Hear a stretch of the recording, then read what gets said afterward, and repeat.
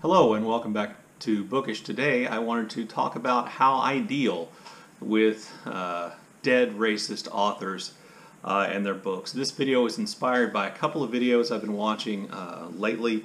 One by Kier over the channel Kier the Scrivener, in which she discussed really terrible authors and their books and whether or not she wanted to keep reading them, and she mentioned Flannery O'Connor, which really, her approach and what she said about Flannery O'Connor really is kind of the thing that jarred me into making this video, because I realized that a lot of the things that I've said before about reading dead racist authors, I needed to rethink, and her video definitely challenged that. I was also struck by Sarah from Hardcover Hearts in her weekly wrap-up from last week, in her kind of discussion of anti-Asian racism in Virginia Woolf, which is something I hadn't thought about and something I think that we often overlook as readers here in the United States, or maybe in the English-speaking world. And then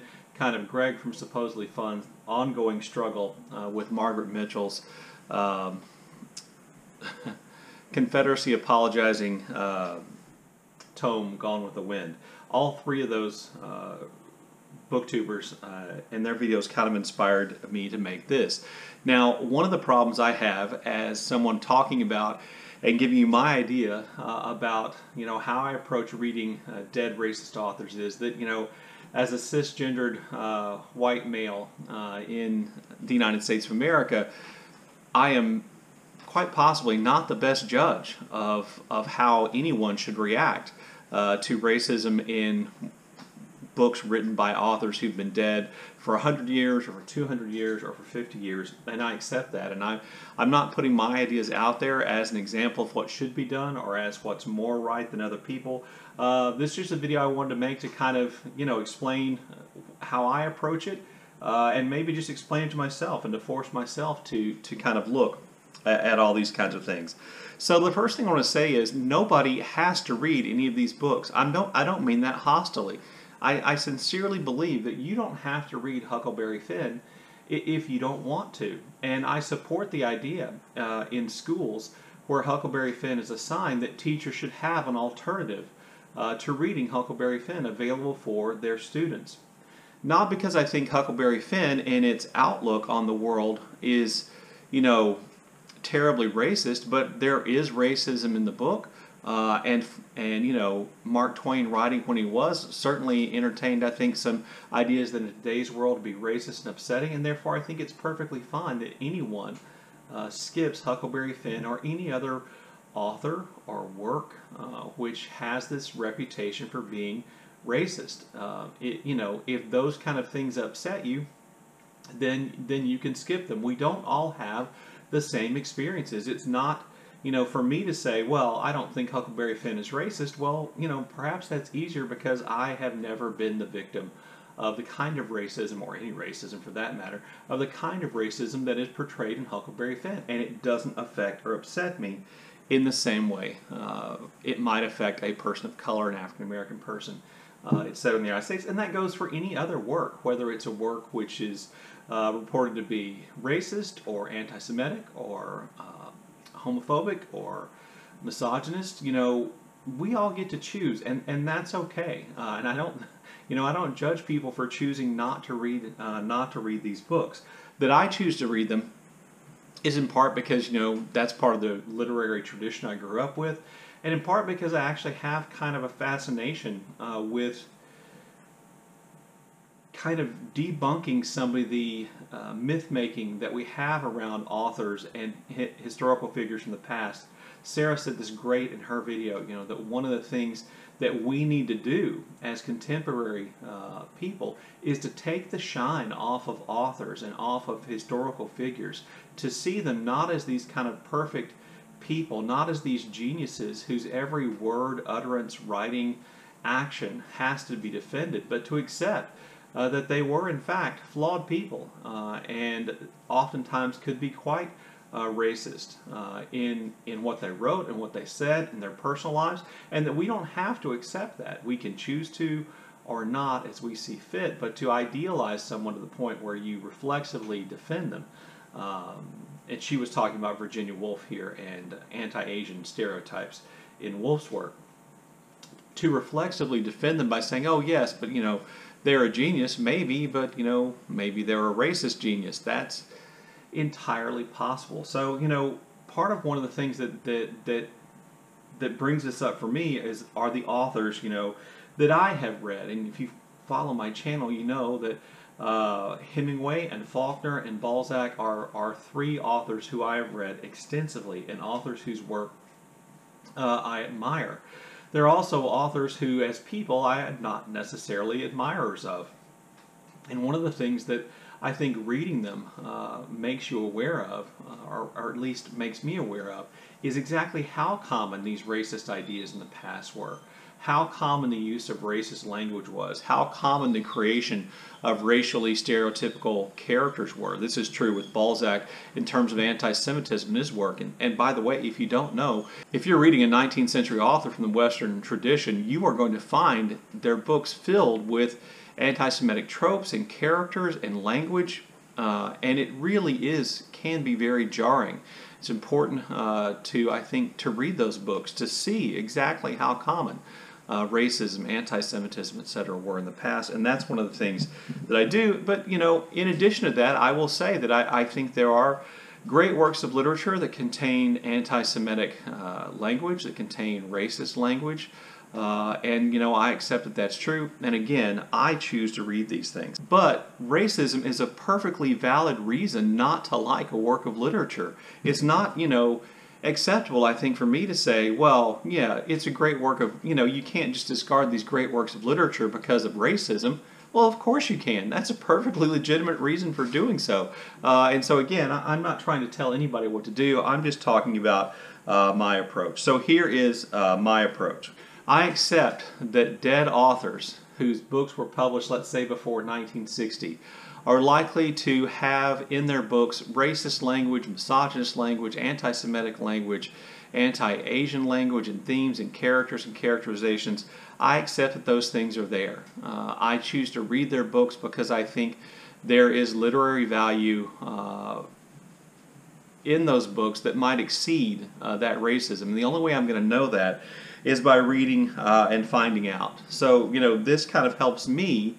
Then also by reading these books, it kind of helps me to understand better the time in which they were created and the attitudes that were swirling around the authors when they wrote these books. So there is kind of, for me, kind of a historical interest in reading these books and kind of detecting the racism, etc. in these books, because it puts me more in mind, or it makes me more aware of racism, etc. in the past. One of the things also I do, a second kind of a part of my approach is I look at the book and say, is the racism and bigotry the point? Is that what this book is about? Is the book actually promoting racism, bigotry, anti-Semitism?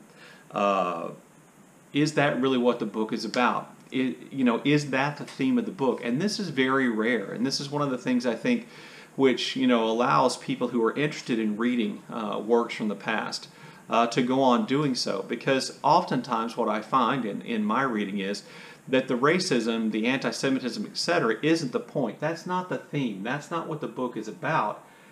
Those things are introduced casually, and as horrible as that is to say, the casual introduction of those things tells us so much about the time, not just about the author, but about the time in which those books were written.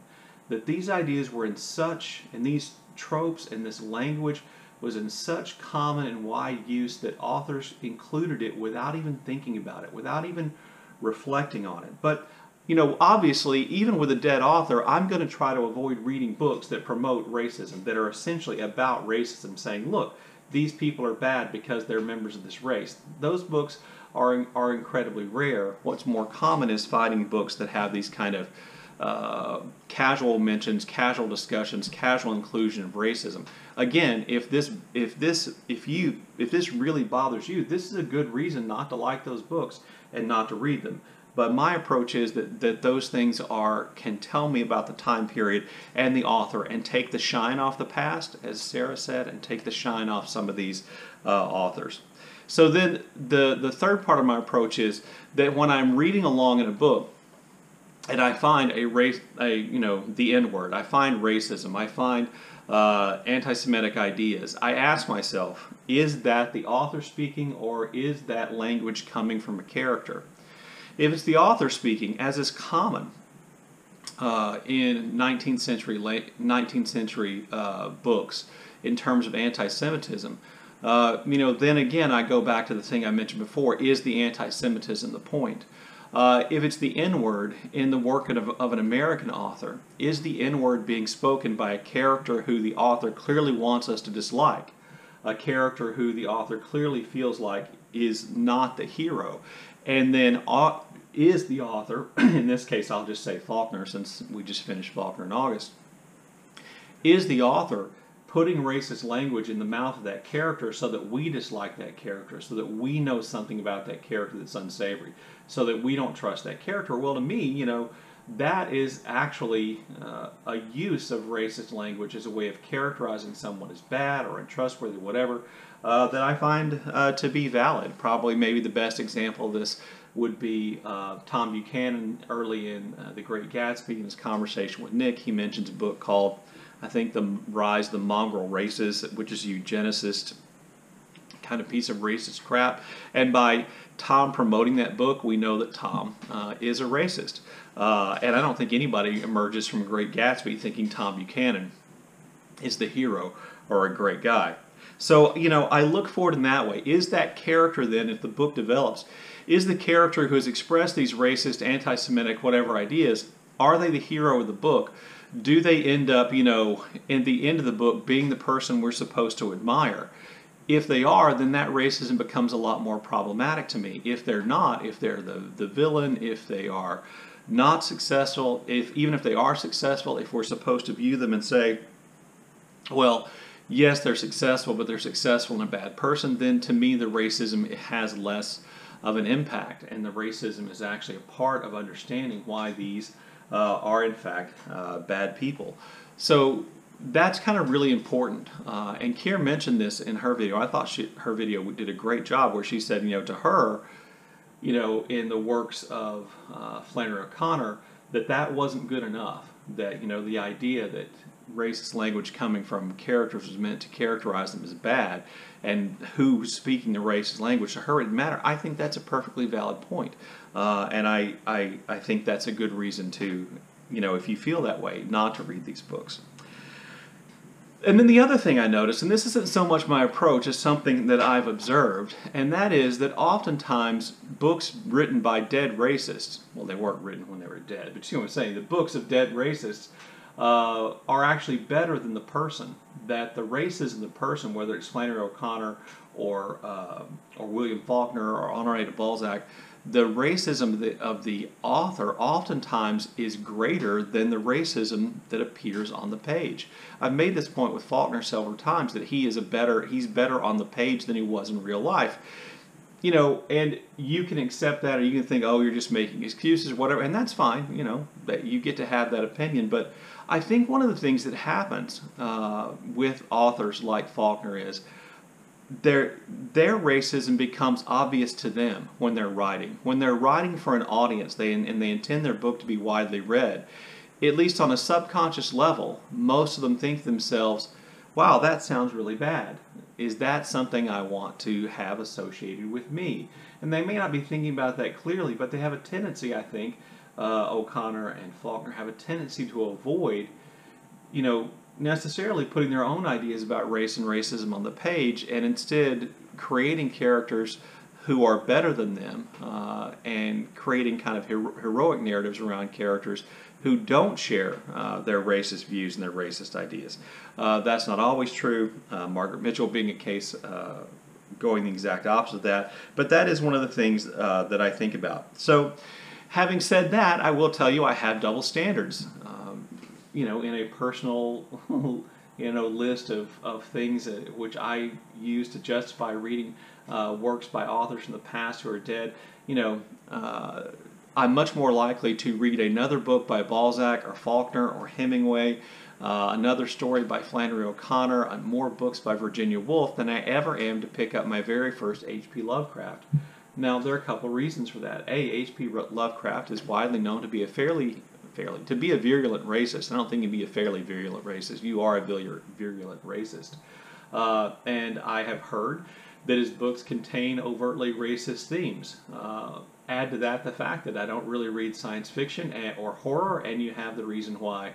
I happily avoid H.P. Lovecraft for being a racist, where I don't avoid William Faulkner for being a racist. There is kind of a double standard. I think if you think that if I'm right about what I believe about H.P. Lovecraft, you can see how I've applied my method, my standards for evaluating the works or reading the works, or my approach to reading the works of dead racist authors in my rejection, essentially, of H.P. Lovecraft.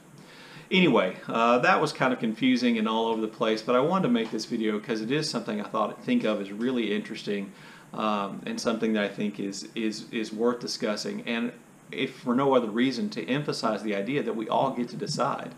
It's not up to me to decide what you think is racist. It's not up for me to decide whether or not you think racism is a good enough reason to stop reading or to avoid reading an author or book. Of course it is. Anyway, there you go. Look forward to your comments in the comment section below, and as always, thank you for watching.